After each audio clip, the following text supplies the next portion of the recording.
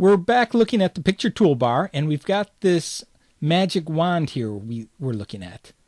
Clicking the down arrow opens up another toolbar. This here is the graphic filter.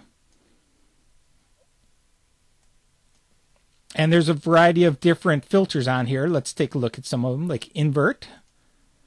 Inverts it to the negative image. Maybe if you had an old film camera and you scanned in the negative, you'd click the invert and you'd see what the picture should look like. We also have one here called relief. If we look at that, we're given some options of angles of lighting. We can do it from the upper left-hand corner, left middle, lower right-hand corner. And notice how the light changes from the lower left to the lower right corner, or from the above to the below.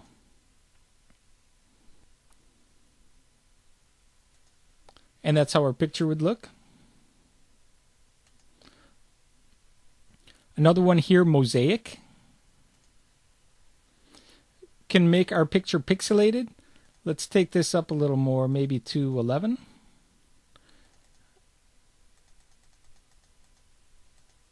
On both sides, 11, clicking OK. And we can see how our picture is now pixelated. Going back. And some of these you can do multiple filters. Let's say we take this charcoal sketch. There's one time, if I click it again, it puts the filter on over itself. And you can get a pretty odd looking sketch.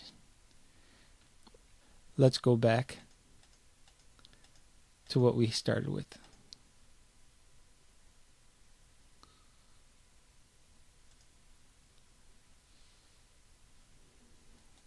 The graphics mode drop down here, we can change our picture to grayscale, to black and white, and we can also make this a watermark. Going back to the default. This next icon, the color, this gives us the red, green, blue, as well as the brightness, contrast, and gamma. These are all pretty standard. Now the interesting thing about this is you start with 0, but if we make the red 100%, that's as high as it can go. All the red going to 0 is where we started with. And we can also go to negative 100, which takes all the red out of the picture. So if you wanted only blue, you'd go negative 100, negative 100 for green, and now only the blue colors show. Everything is blue.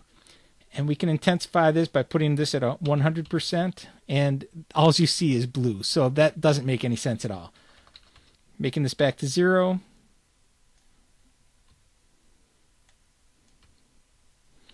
And you can do the same with the contrast. So you can have some fun with the colors and the brightness. Our next icon is this transparency. Starts at 0, which makes this completely visible, and going up to 100% makes this completely invisible.